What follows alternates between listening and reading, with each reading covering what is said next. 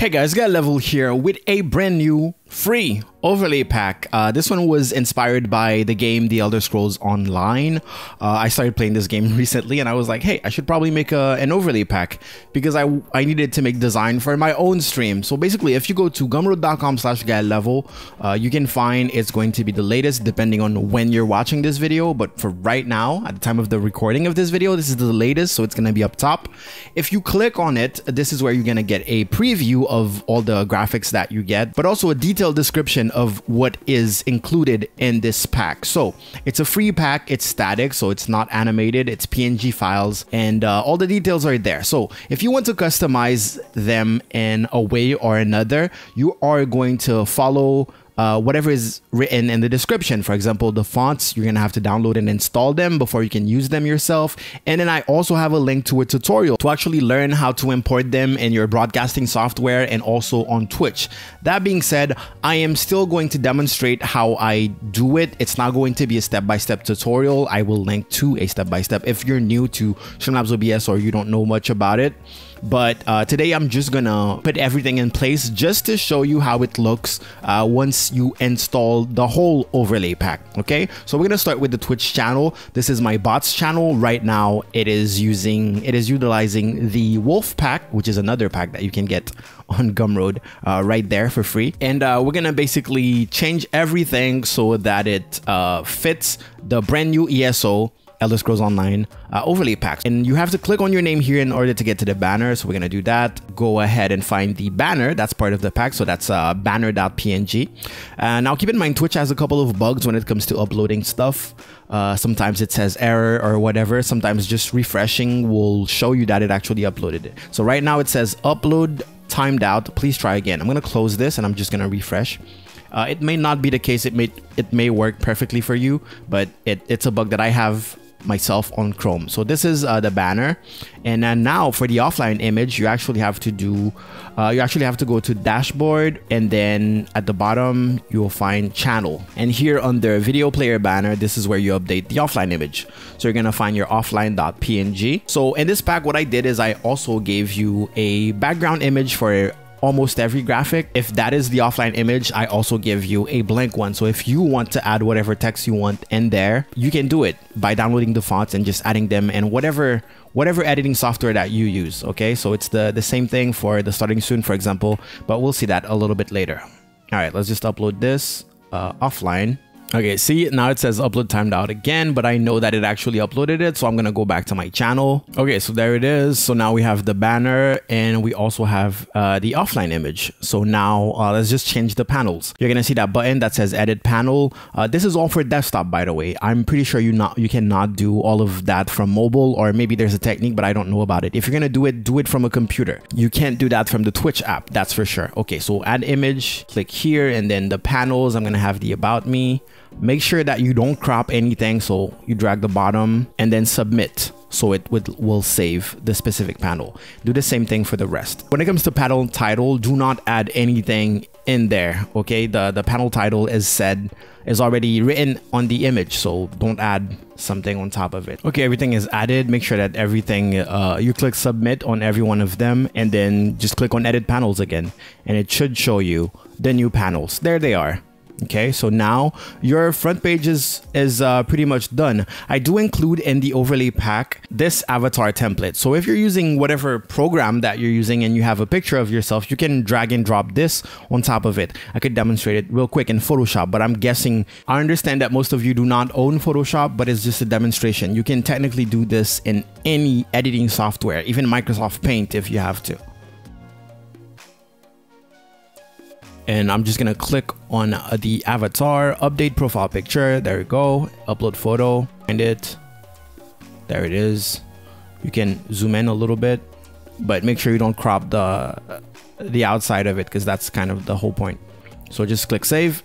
Could not upload the picture. Please try again. All right, Twitch, I don't believe you. Let me just refresh to see if it took into account. There you go. So now that you have your Twitch channel that looks like that, really like on theme with Elder Scrolls Online, let's go to your broadcasting software. For this example, we're going to be using Streamlabs OBS. So I'm going to start with a fresh canvas. First thing I'm going to do is rename my first scene because I want my first scene to be starting soon. Okay, and now I'm going to add an image because every file in the overlay pack, they are images. They're PNG images. So you're going to add every one of them as images. We're going to find them and boom, you have your starting soon screen. So you can do the same thing for the rest. If I want a BRB back screen, just call it BRB, add it, press plus, go to image, double click image, add new source instead because you don't want to add the same thing. Put BRB overlay, click add source, find the image and add it. Boom. It's that easy. If you want to switch from one to another, you can do that. So there you go. Now let's add the intermission screen.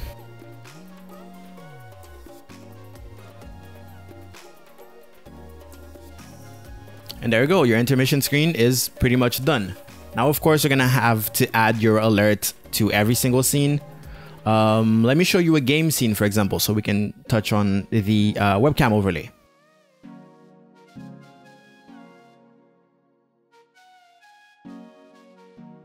Click OK, click browse, click camera overlay.png. You're gonna see that's a huge file.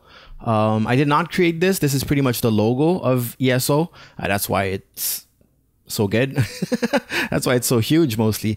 And the first thing you're going to be thinking is, oh my God, this is a circle. How am I going to fit my camera like that? Doesn't fit, right? Don't worry about that. I'm going to show you in a couple seconds. So you choose the size that you want your camera overlay to be. Always keep it kind of small if you want it to look good. Don't have a huge camera overlay. All right, cool. So now we're going to take our webcam. All right, we're going to right click on it in the source list. We're going to go to filters. All right, and we're going to click the plus button and we're going to add a image mask / blend. Okay, click done. And now in path, don't change anything, just click path. You're going to find two different masks that I included in the overlay pack. One is the wide mask. If you have a very wide camera, and the other one is just camera mask, and that is the one made for the camera overlay.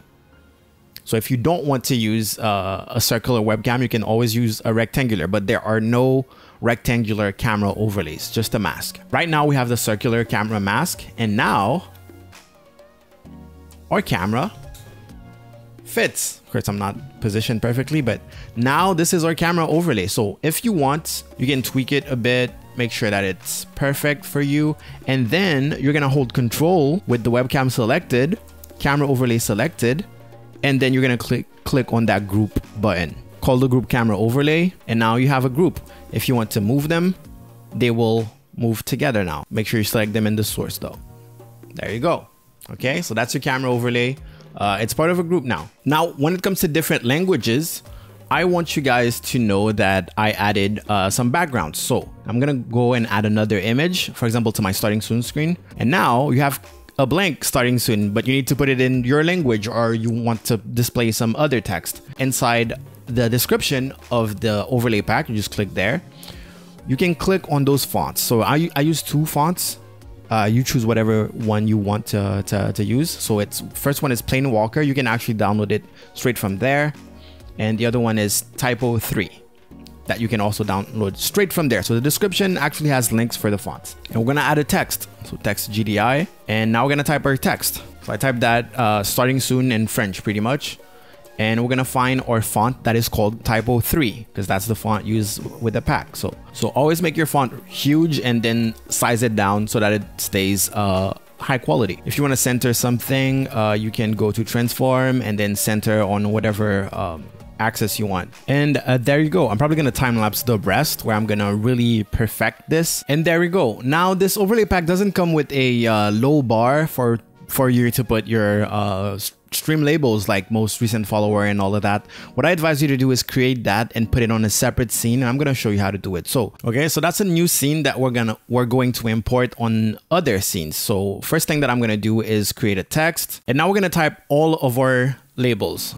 Recent follower, recent subscriber, top donator, top cheerer. So I added this space at the end so that it's going to be easier for us to center it on screen. So I'm going to click done. So that's our first text. We're going to transform and center it on, actually we're going to place it We want it to be down most of the time. It doesn't really matter. We're gonna fix that later. And we're going to center it on the horizontal axis. So now it's in the middle pretty much. Okay, click away. Doesn't look too bad. That's good. And now we're gonna add the labels. So how do you add labels in Streamlabs now? Because it changed a lot. You just click on Stream Label. So add Stream Labels. So first one is gonna be recent follower. And now I can figure out which one I want. I'm gonna find the subcategory of follows, go followers, and then here you have most recent follower. That's my most recent follower right there. Now you can change the font and everything just like you would do for a normal text source. You can add a filter that will make it scroll. It's literally a filter called scroll. In fact, I actually advise you on doing that. So filters, click the plus, find scroll, click OK, done, and then give it a little bit of speed, horizontal speed. And you have to limit the width so it doesn't go on top of everything else if there's a long name. So we're going to limit the width and we're going to find the perfect width here. It is kind of a guessing game, but there you go. All right, place it. So now instead of doing this over and over again, what you can do is right click on this, click copy. So that's going to be Control C. You can also do it with Control C, click away. You don't have to click away, but paste duplicate, not reference, duplicate. That's going to create a new source pretty much with the same thing. Now we're going to go duplicate. And now you have a duplicate of this. It doesn't duplicate it does not duplicate the filters, but that's completely fine. Don't worry about the height yet. One way to know if you're at the same height, you can click on the previous one. And on top here, it says 1043. And here it says 44. So we're gonna press the arrows on the keyboard to adjust it. When you duplicated it, it actually has the same name. So make sure you right click, rename, and this is gonna be subs. Okay, now you can also right click, duplicate again, copied basically, and you're gonna do the same thing. Now it's top donator. Okay, so for the filter, what I'm gonna do now is go on my most recent follower. So this is the follower. I'm gonna right click, copy filters. We're gonna click on sub, paste filters. Boom, donor, paste filters. Boom, cheerer, paste filters. And there you have it. Now you have your low bar, as I like to call it, basically your labels bar. So what you can do now is go, for example, on your starting soon, if you want it to show, you can go click on the plus and add a whole new scene. Well, not the whole new scene, your low bar scene, basically. You can add that and click add source. And look at that, it's right here. And you can move it if you want. If you want it on the top, that's fine too. But now it's here and you can add it just like that to every other scene. You can make it smaller if you want and everything. So starting soon, be right back, intermission. Remember that intermission, you can add like your camera here if you want. Gaming scene, ending, and there you go. What is something that I did not demonstrate? Oh, I forgot to demonstrate the other mask for the camera. One last thing is I'm gonna turn off the display capture. Okay, let's imagine that your camera is what's supposed to be here. So I'm gonna go video capture device. Depending on which webcam you're using, some webcams will not allow you to have two different sources, unfortunately. But mine just happens to let me do exactly that. So I can have one source with a filter, for example, just like in the game scene here, and one without, a brand new. So I'm gonna use that to my advantage and place myself here. So I'm gonna crop myself. The thing is, my camera has a weird, it's not 1080p, so it has a weird crop factor to it. So you could place it like that. I'm holding Alt, by the way, to crop stuff. So you could place it like that, and that's your intermission screen. That's no problem. Now, if you want to get super fancy, what you can also do is find your video capture device, go and add a filter. It's going to be a mask again. It's going to be image mask, okay? We're talking about image mask, not face mask. I'm going to click browse, and we're going to add the wide mask, okay? And that's the wide mask. It's just the grungy texture is all around you, okay? So now it blends a little bit better. You could actually use that as a mask for your game scene also, but there's no overlays for that. I don't know if that's clear enough, but anyways, this is pretty much it. Okay, so since the .overlay file was way too big to add to the pack and remain free, basically, what I'm gonna do is I'm gonna be giving away 5 of those. Okay, it's gonna be the .overlay file for this. If you guys don't know what a .overlay file is, basically you import it into Streamlabs OBS, and all of this thing that I just made is just already installed. All you have to do is switch, for example, your camera scene, add your own camera, add your own game capture. But other than that, everything right here will be already installed inside of Streamlabs OBS. So in order to win those 5, I'm gonna pick 5 of you in the comment section. So please leave a comment in this video and I will be choosing the winner tomorrow night. So 24 hours after this video goes up, I will be choosing 5 people to send the .overlay file to. But other than that, like, don't you worry, the whole overlay pack is free and it's a good way to learn how to install stuff and mess around with overlays in Streamlabs OBS. So I do recommend you to go to gumroad.com/getlevel and get it. If you guys have any comments or if you guys have any games, the future overlay that you would like to see, please let me know in the comment section below also. And I will see you guys next time. Thank you guys so much for watching. Get Level out.